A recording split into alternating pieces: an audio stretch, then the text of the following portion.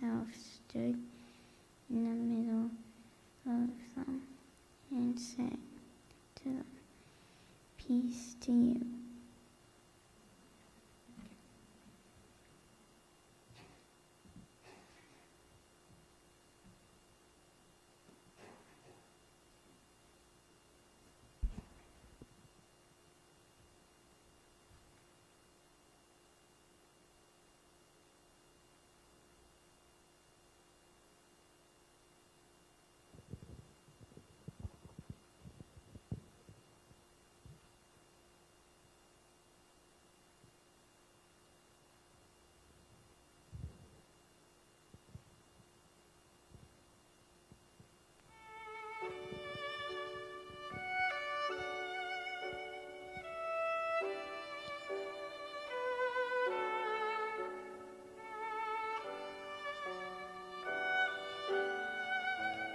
God of grace, amazing wonder, irresistible and free. Oh, the miracle of mercy, Jesus reaches down to me. God of grace, I stand in wonder as my God restores my soul. His own blood has paid my ransom, awesome cost to make me whole.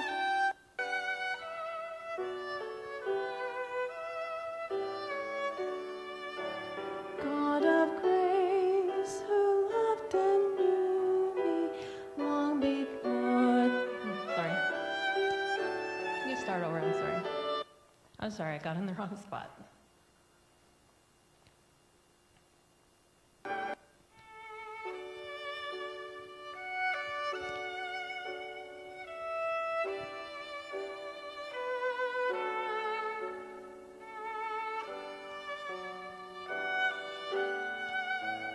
God of grace, amazing wonder, irresistible and free. Oh, the miracle of mercy, Jesus reaches down to me. God of grace, I stand in wonder as my God restores my soul. His own blood has paid my ransom, awesome cost to make me whole.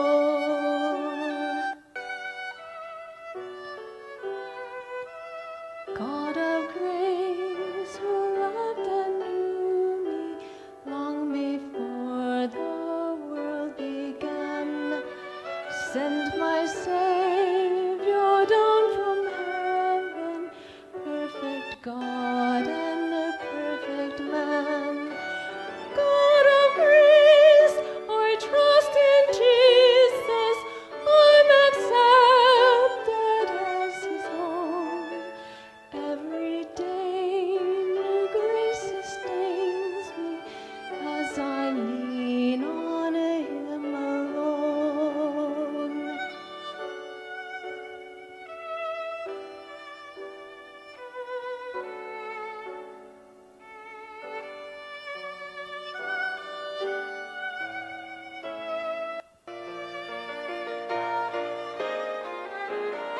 God of grace, I stand astounded, cleansed, forgiven, and secure. All my fears are now confounded, and my hope is ever sure.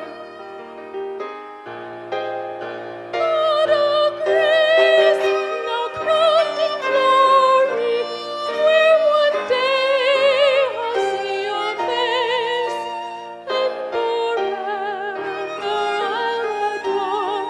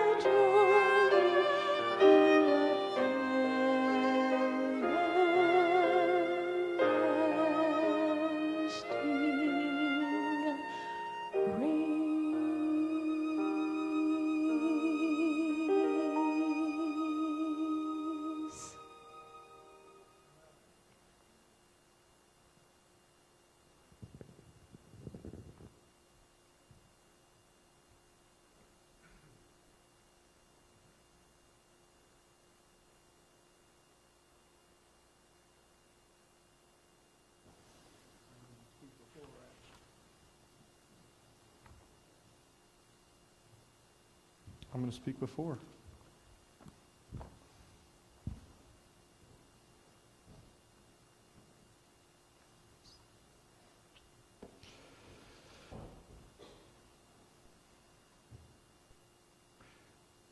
I'm actually going to take a moment and start out with prayer. If you guys don't mind bowing your heads one more time with me.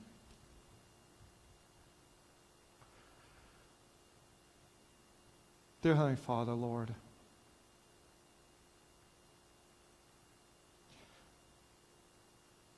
I feel unworthy to share a message as great as Jesus. And Father, I ask that you speak through me.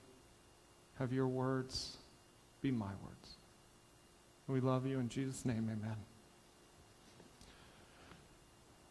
So over my last few sermons, we've looked at 1 John, and I'm going to put a pause on that for this communion week. Today I want to look at the last few hours of Jesus' life, his sacrifice for each of you. This is an important part of communion, and combined with this quote that I read last time, let me read it again. It's from Desire of Ages, page 83. Does everyone have a paper this Sabbath? Does anyone? No one has a paper. They're right there, I think, next to you, Blake. Someone's coming to hand them out. There we go. We'll get them all handed out. But from the Desire of Ages, page 83, it would be well for us to spend a thoughtful hour each day in the contemplation of the life of Christ. We should take it point by point and let the imagination grasp each scene, especially the closing ones. As we thus dwell upon his great sacrifice for us, our confidence in him will be more constant. Our love will be quickened, and we shall be more deeply imbued with his Spirit. If we would be saved at last, we must learn the lesson of penance and humiliation at the foot of the cross. Friends, I believe it's in this reflection, this time of using our imagination to look at each scene, that we will see the cost of our sin. We get to see the love of God and know him more. And that's what communion is. It's a reflection on that gift. We are to do this in remembrance of Jesus. Today, I'm going to go through a lot of, you can see it at the top of your study guides. We're going to look at Matthew, Mark, Luke, and John. I might not quote them all, but I this week literally took all three accounts of those last few hours and put them in order and then jammed in the Desire of Ages. And so I'm not going to quote or read you that whole paper I put together, but what I am going to do is try to tell it in a story. But there are a couple Desire of Ages quotes I want to read and a couple scripture quotes I want to read as we go through that. And I would ask as we talk through that you let your imagination grasp those scenes. That you think of that great love that Jesus, that God has for each of you. And what a story it is. Now, I would encourage you to go back and read. It's chapter 78 and 79 and the four gospel accounts. But if you're too busy and you drive a lot, you can scan this. I'll put this up again at the very, very end of service. There's an organization called Audioverse, and what they've done is they've created 8 days where they read you those Desire of Ages key places. And they help you spend time each day reflecting. They'll send you an email once a day for 8 days. And you can listen to those closing scenes.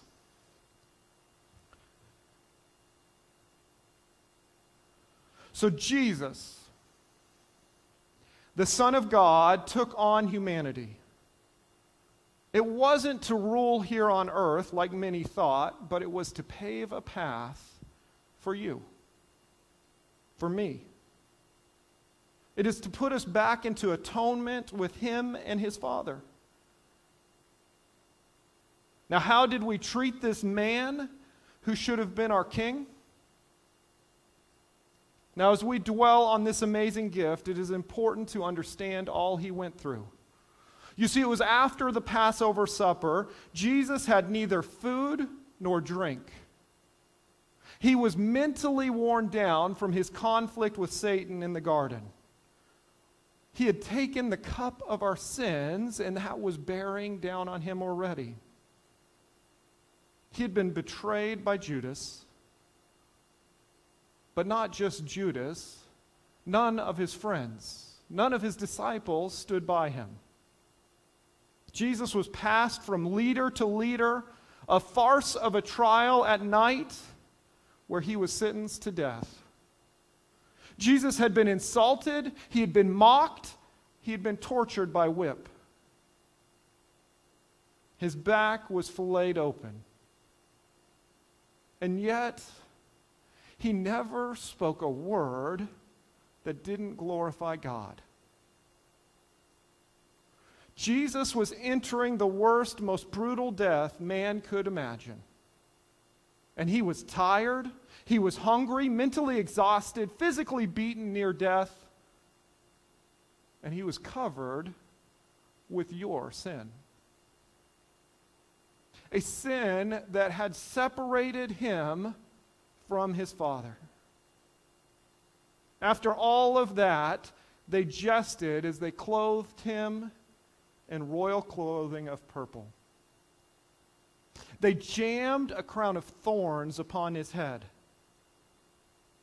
Jesus, the King of the universe, God became man, deserving of every earthly blessing, every earthly honor we could give, is here on earth to save you. And in return, Jesus is standing there, back bleeding. Wounds, puncture wounds in his head.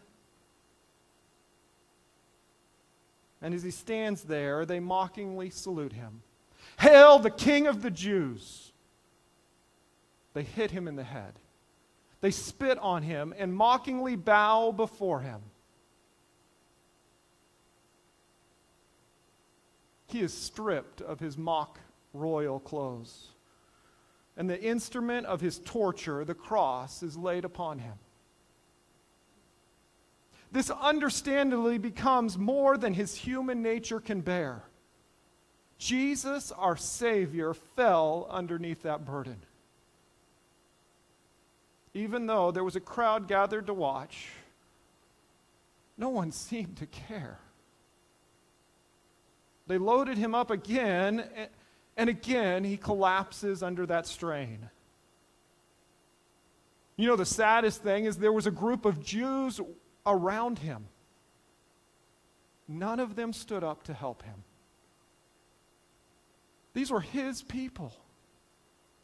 But they were worried, we're told in Spirit of Prophecy, that they would defile themselves for the Passover.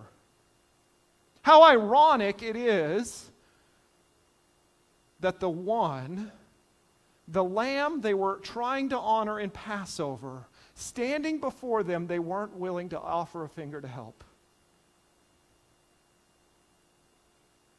The true Lamb of God. The ceremony had become more important than the true. Fortunately, a man named Simon, happened to be passing by. His sons, we're told, were believers. But he was not at that time. Even so, he took the cross. We're told he was forever after grateful for this opportunity. Carrying this cross became a gift that he was ever cheerful to continue to bear that burden.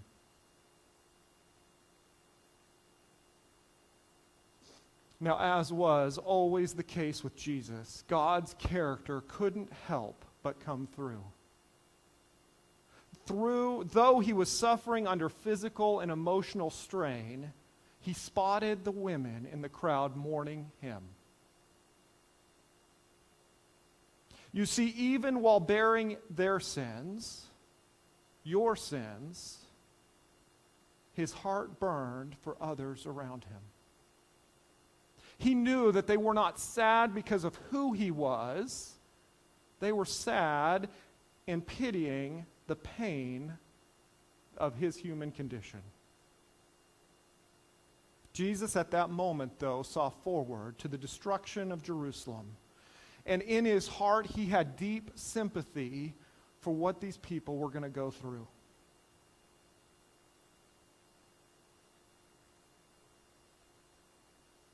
With Simon bearing the weight of the cross and Jesus bearing your sins, they finally arrived at Golgotha, the place of his execution. The crowd gathers around.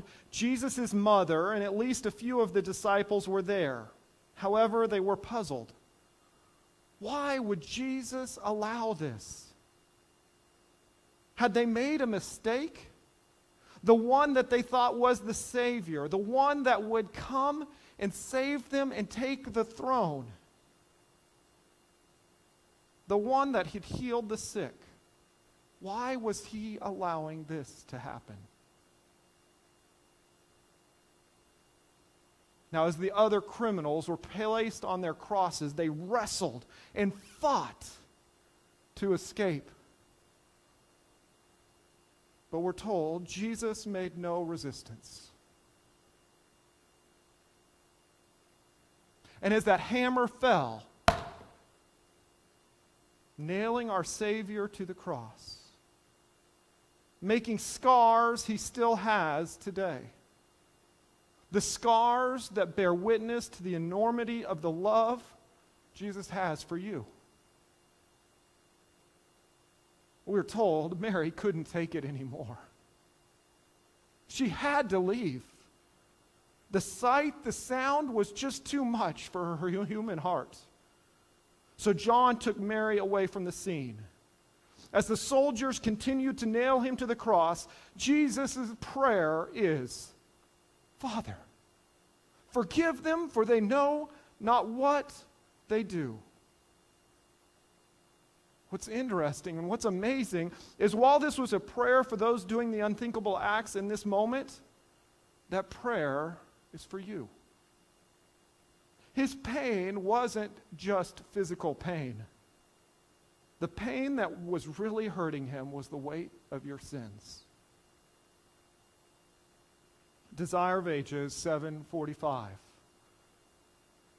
That prayer of Christ for his enemies embraced the world. It took in every sinner that had lived or should live from the beginning of the world to the end of the time. That's for you. Upon all rests the guilt of crucifying the Son of God. You know, I'll pause. Sometimes we think, how dare they? I would never have done that. Friends, we know Jesus didn't die from the cross. He died from the weight of our sin. It is us that crucified our Lord.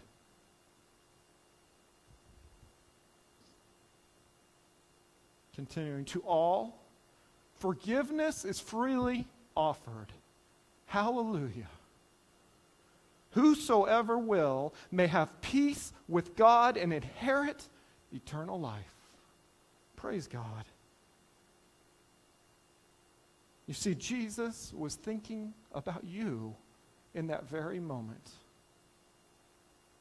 The thing that killed Jesus was not the torture, but it was the enormity of sin, the separation from the Father. And while taking on your sins, Jesus prays, Father, forgive them, for they know not what they do.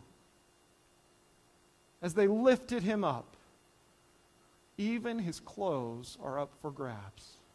The soldiers gamble. There's no dignity, no honor, and you can sense Jesus is beginning to feel all alone. The crowd looked on. The rulers sneered, saying, "He saved others, let him save himself if he is the Christ, the chosen of God." Through all of this, our Savior made no complaint. His face was calm and serene, while great drops of sweat rested upon his brow. There was no pitying hand that came to wipe it away. No words of kindness, no words of sympathy. Had the soldiers known who they were putting to death, the guilt would have become unbearable. And yet some later came to see their sin, repent and be converted. That is the power of our God. Through all of this, the pain and suffering, God's purpose was almost complete. Jesus the Lamb would soon become the advocate of man.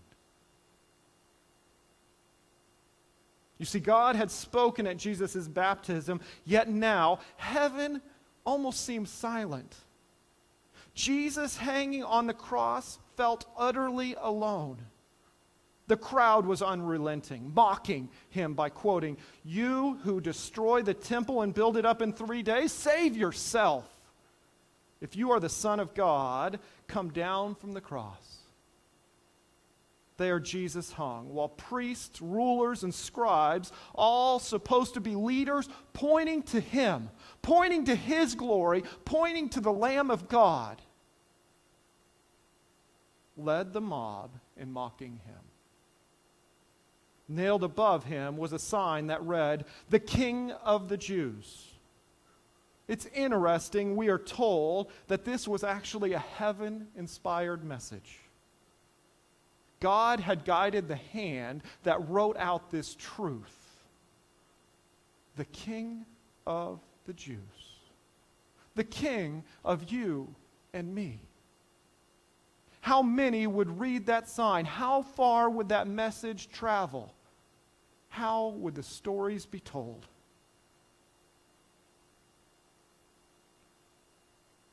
Jesus continued to hang there, feeling alone, looking for a gleam of comfort. And sadly, it wasn't from a friend or kindness from some religious leader. It came from the criminal hanging next to him. He had actually seen Jesus before. His heart had moved when he heard Jesus speak. He had become convicted that Jesus was the Christ. But then he heard the rulers and the priests talk. And they talked against this Jesus. And so he tucked that conviction away and dove, we're told, back into sin even harder. It wasn't until this hardened criminal had done so much, he was sentenced to death.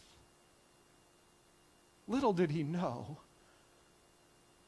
he got to the judgment hall. He heard Pilate speak, "I find nothing in this man." He heard that of Jesus. He saw Jesus' God-like character, we're told. He heard Jesus' prayer, "Father, forgive them." His heart stirred anew.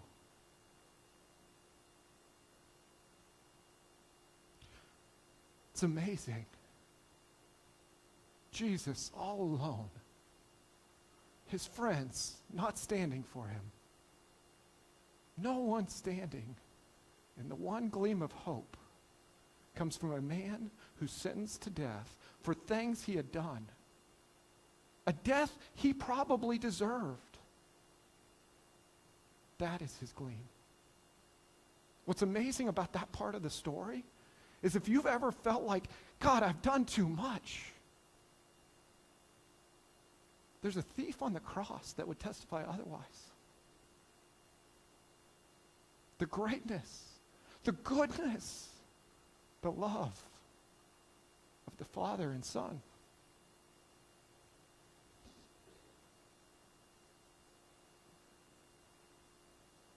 We all know that this time, this thief is thankful that he didn't push this conviction aside this time.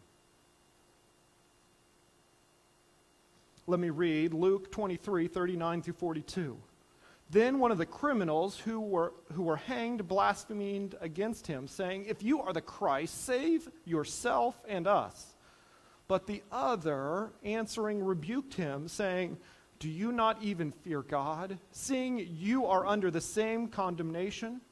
And we indeed justly, for we receive the due reward for our deeds.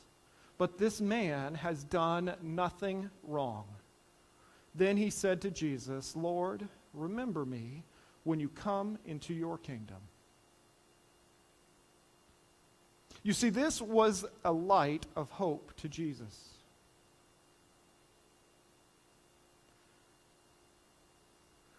He allows Jesus in.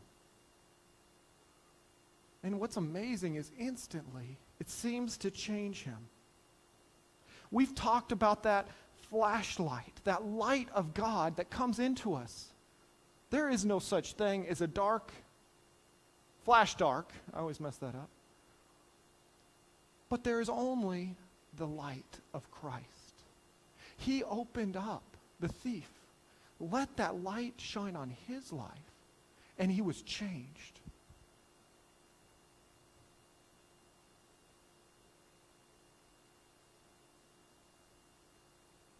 Desire of Ages 750.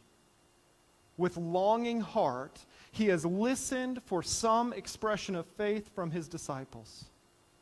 He has heard only the mournful words. We trusted that it had been he which should have redeemed Israel. I'll let you read the rest of that quote later. But how sad. With longing heart, he listened. He wanted to hear something from his disciples, his companions, yet they only spoke mournful words. It was a stranger, a criminal next to him that gave the gleam of hope for Jesus. Now I'd ask, how about you? He is listening. He's listening for expressions of faith from you. Are you like the thief? Or are there times when you only speak mournful words? Friends, I'll tell you, Jesus is standing at your heart's door, knocking. He is waiting. He is waiting with longing desire to enter. Desire of Ages 751. The bystanders caught the words of the thief and called Lord Jesus. The tone of the repentant man arrested their attention. Those who were at the foot of the cross had been quarreling over Christ's garments and casting lots upon his vesture.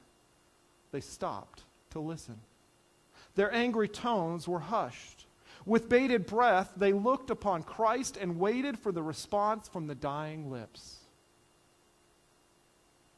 What an impact do words have on others? How many later came to believe in Jesus because the faith that had been shown by the thief and the love that had been shown by Christ?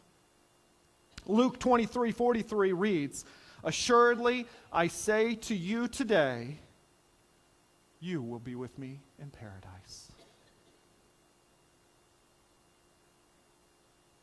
You see, Jesus, he had all the power in heaven. He allowed this to happen for you. Jesus heard every word as the priests declared, "He saved others, himself he cannot save. Let Christ, the King of Israel, descend now from the cross, that we may see and believe." Was coming down from the cross in Jesus' power? You better believe it. He had the armies of heaven were waiting to come rescue the Savior. We're told that. Yet he sits there on the cross for you. He hung there, feeling alone due to the weight of our sins, being mocked by people he was trying to save. Desire of Ages 7:52. With amazement, the angels beheld the infinite love of Jesus, who, suffering the most intense agony of mind and body and thought only of others, encouraged the penitent soul to believe.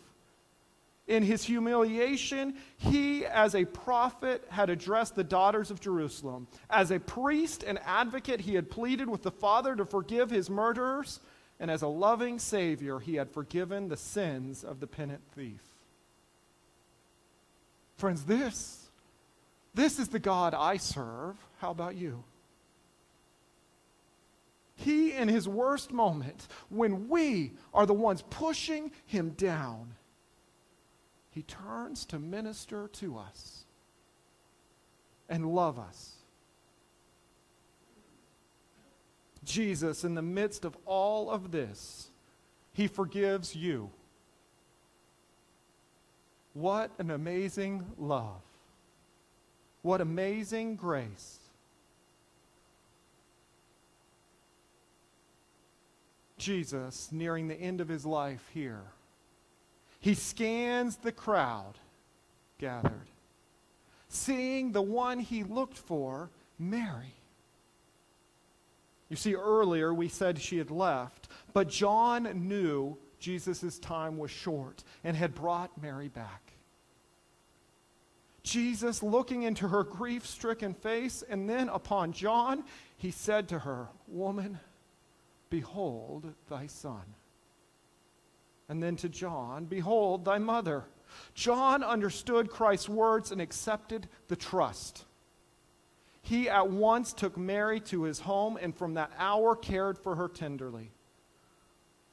But what care did Jesus have? In his dying moment, his concern was the suffering of his mother. And then darkness fell over the land, and Jesus cried out, my God, why have you forsaken me?" But why the question? What is happening? Did God really leave Jesus? You see, our ransom was not afraid of dying. It wasn't the pain that made him call out, but it was, as the Desire of Ages reads, page 752, but his suffering was from a sense of the malignity of sin, a knowledge that through familiarity with evil, man had become blinded to its enormity. Christ saw how deep the hold of sin upon the human heart and how few would be willing to break from its power. He knew that without help from God, humanity must perish, and he saw the multitudes perishing within reach of abundant help. We have talked week after week. Jesus is standing there at the cliff's edge reaching for you.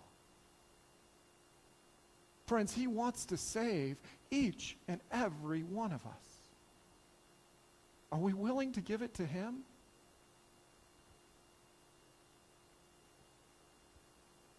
In this moment, at the end of Jesus' life, his concern, his worry is for you. He is sad that sin has such a hold on humanity. Jesus felt alone, but it is actually deeper than that. Continuing the quote, "But now, with the terrible weight of guilt he bears, he cannot see the Father's reconciling face." Imagine Jesus, who had felt such a connection with the Father throughout his whole life, suddenly separated by sin.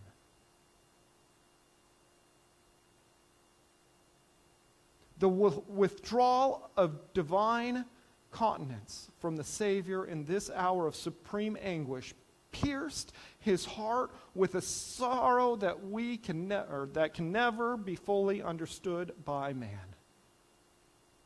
So great was his agony that the physical pain was hardly felt. Think about that for a minute. Jesus longed to see his Father's face. but it's the sorrow that we will never understand.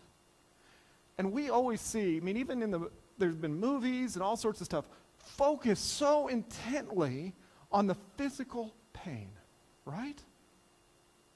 But it's telling us here that was hardly even felt over his breaking heart. We almost cringe at the thought of the things Jesus went through physically. I don't think, well, it tells us we will never understand what Jesus really went through.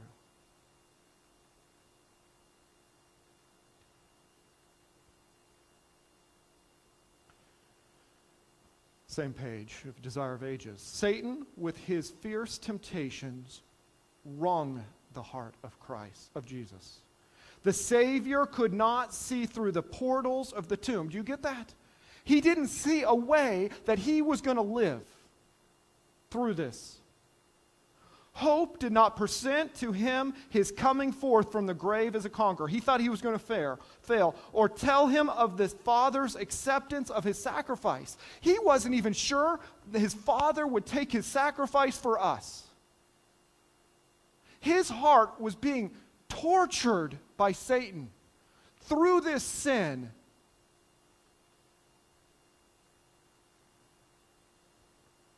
He feared that sin was so offensive to God that their separation would be eternal.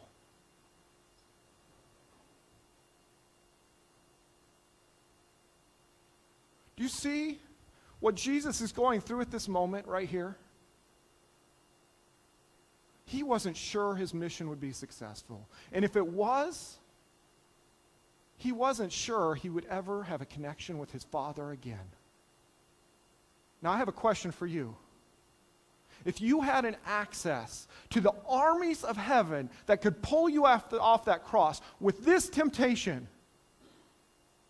would you flip that switch and say, "Come get me, God. I can't do this anymore. This has failed. I don't know where we messed up. It's not going to work. I'm not willing to do this." But Jesus hung there for who? He hung there for you.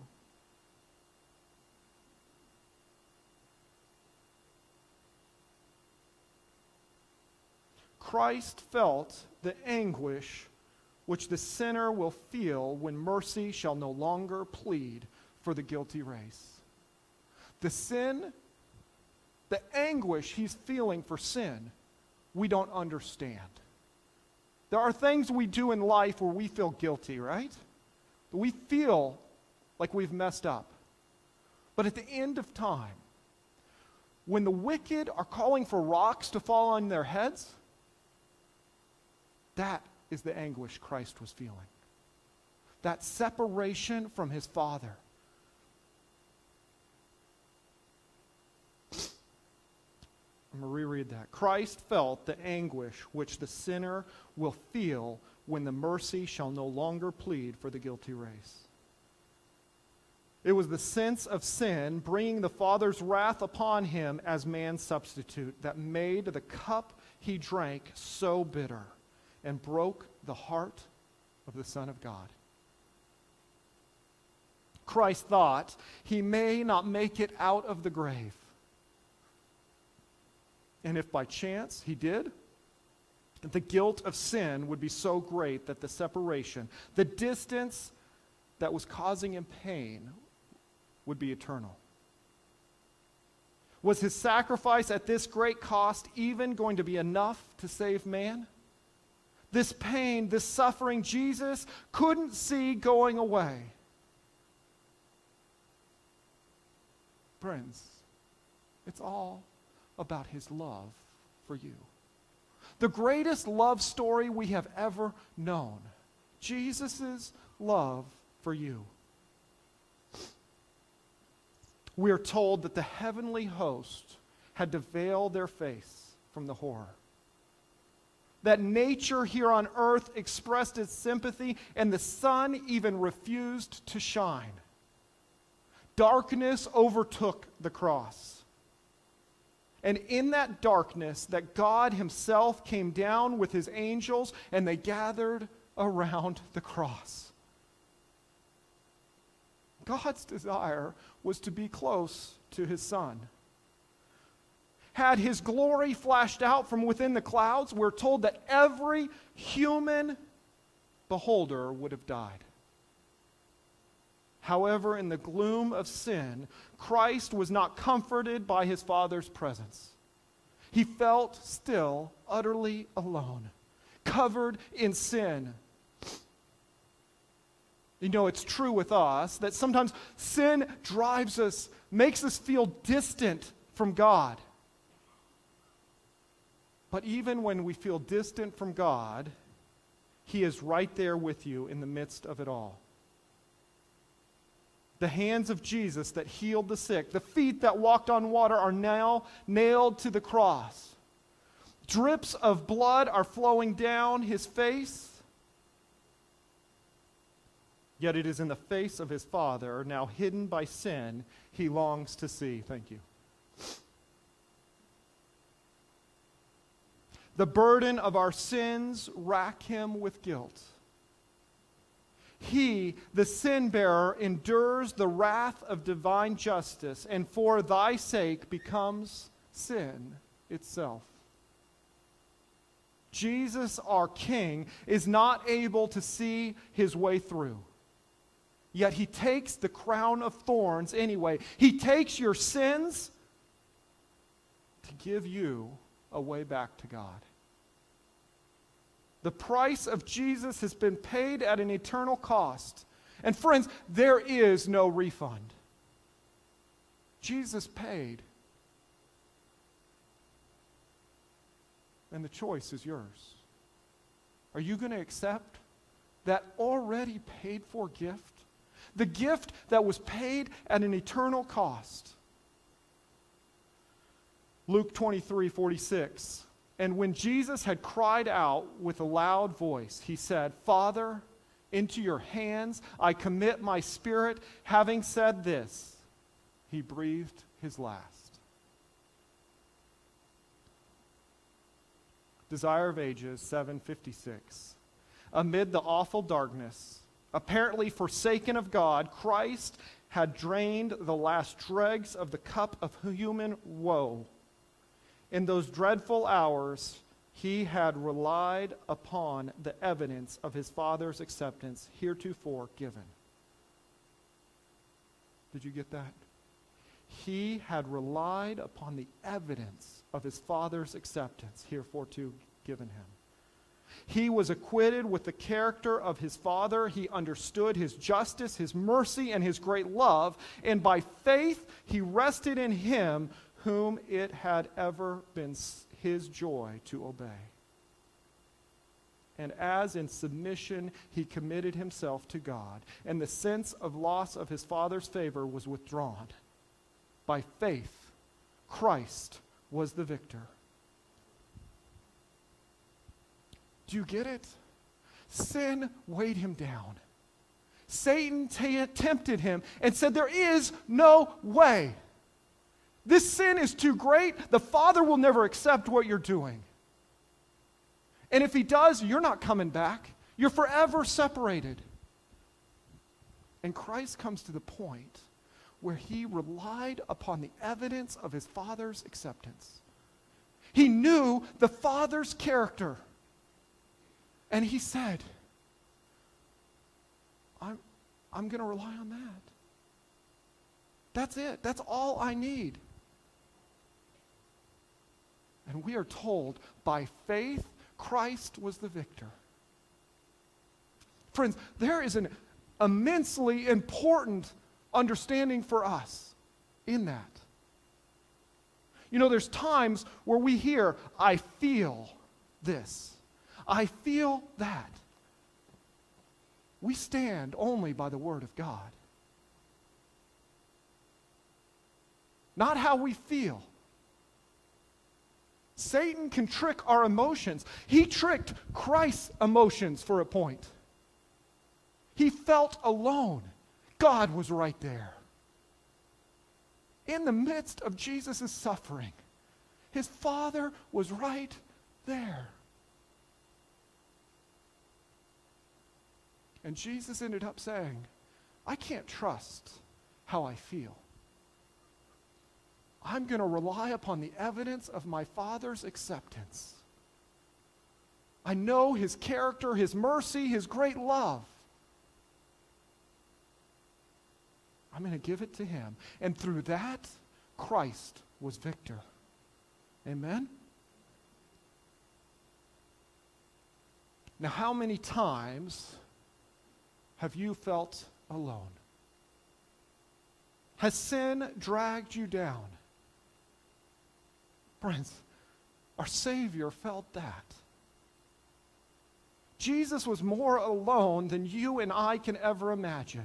And yet, in that moment, was He worried about him?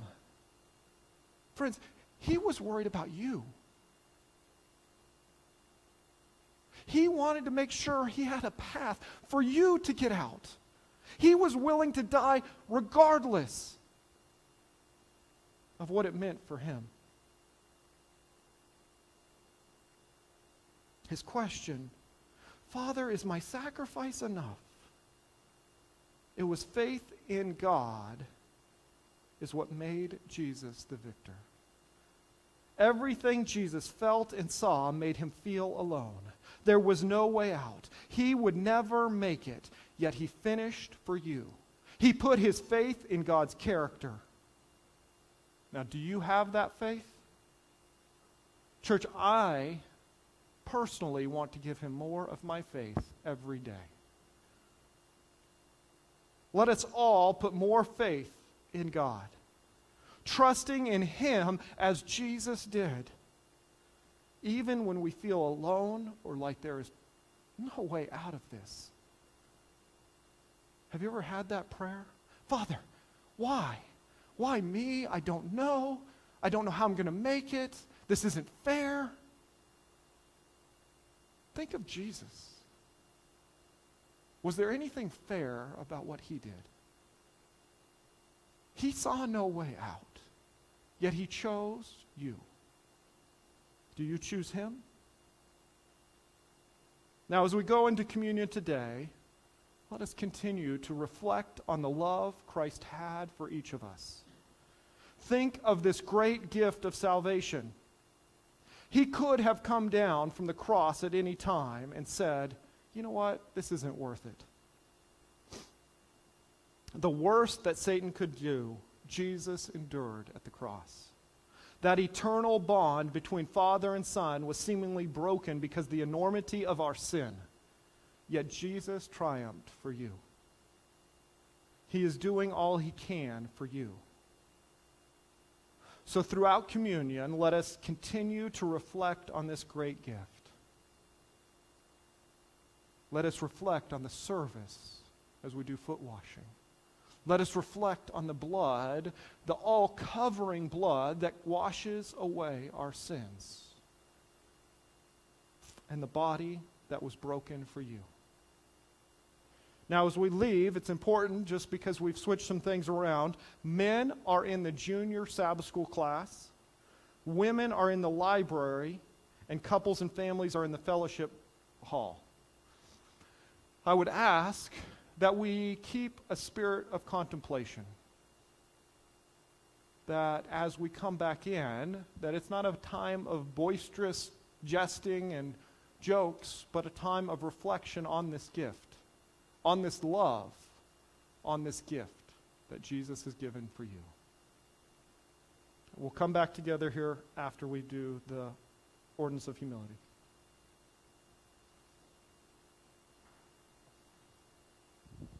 Día That you continue to reflect on Him, que continuemos al reflejarnos en Él. the one who gave everything Él que nos dio todo, for you. todo para nosotros.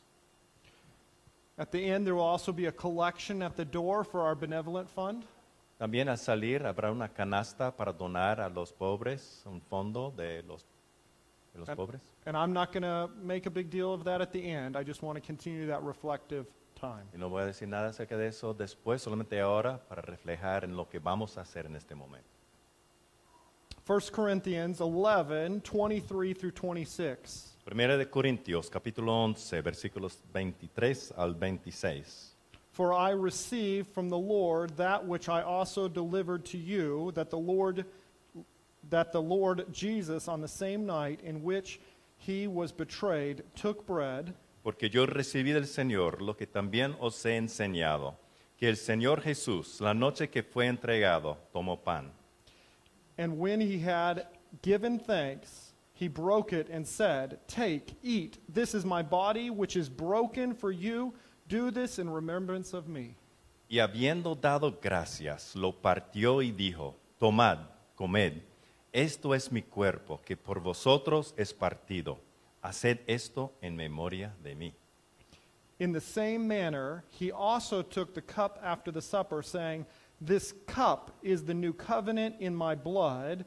This do as often as you drink it in remembrance of me. Asimismo, tomó también la copa después de haber cenado, diciendo, Esta copa es el nuevo pacto en mi sangre. Haced esto todas las veces que la bebieres en memoria de mí. For as often as you eat this bread and drink this cup, you proclaim the Lord's death till he comes. Así pues, todas las veces que comieres este pan y bebieres esta copa, la muerte del Señor anunciáis hasta que Él venga.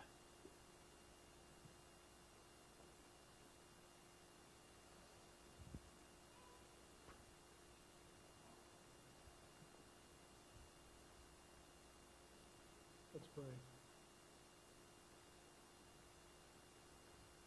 Gracious Father in heaven, Padre nuestro, bien precioso en los cielos, we think about the symbolism involved in the bread. contemplamos el simbolismo que está contenido en este pan. Bread represents you, the Word that has come down from heaven, that came Rep- down from heaven for us. Representa a ti, Señor, el verbo, el pan que descendió del cielo para nosotros. Without that Word, we wouldn't know which way to go. Sin ese verbo, esa palabra, no supiéramos a dónde irnos. Also, representing you, the broken bread represents your body, which was broken for us. We give thanks, Lord, for this. También este pan que es rota representa tu cuerpo que fue roto por nosotros y te agradecemos por esto. Please bless us, we pray. In Jesus' name, Por amen. favor, bendícenos en el nombre de Jesús. Amén. Amen. Padre nuestro que estás en los cielos, Heavenly Father, gracias te damos por la oportunidad de participar de esta ceremonia. thank you, Father, for giving us the opportunity for being able to participate in this ceremony. Y gracias porque podemos recordar en este sábado And thank you, Lord, that we can remember on this holy Sabbath day la muerte de Jesús por nuestros pecados. the death of Jesus Christ for our sins. Rogamos una bendición por el pan, We ask for a blessing upon this bread, por lo que ello simboliza. for what they represent, what it represents. Y al comerla And as we eat it, podamos confirmar nuestro compromiso contigo, that we may confirm our commitment to you, nuestro servicio our service, y nuestra lealtad, oh Dios. and our reality, O God, and our loyalty, O God. Y ojalá que muy pronto, querido Dios, And may it be, O Heavenly Father, podamos verte venir en gloria y majestad. may we see you very soon in glory and in majesty. En el nombre de Jesús, In the name of Jesus, amén. amen.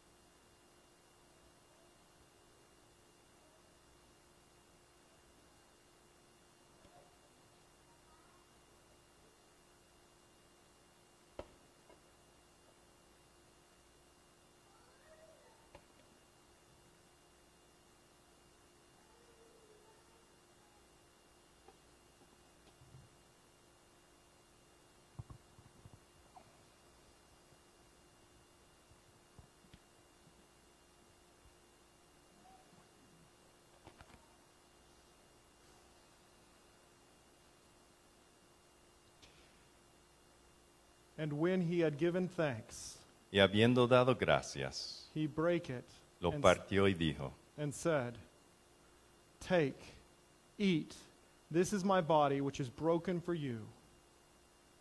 tomad, comed, esto es mi cuerpo que por vosotros es partido. Haced esto en memoria de mí.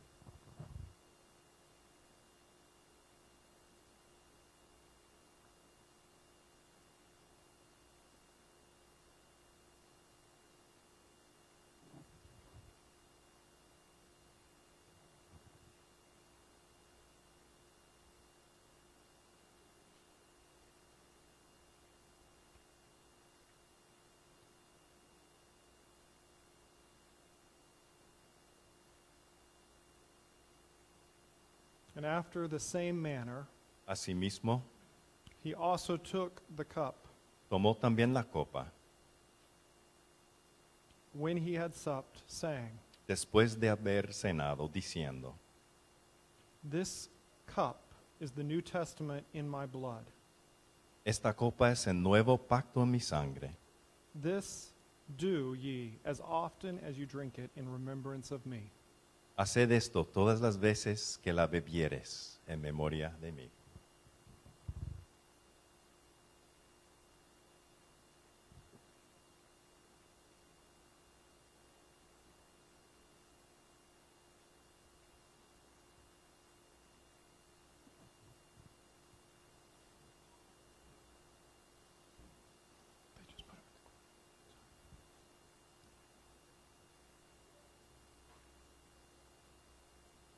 Stand as with me as we sing hymn 3. Por favor, párense mientras cantemos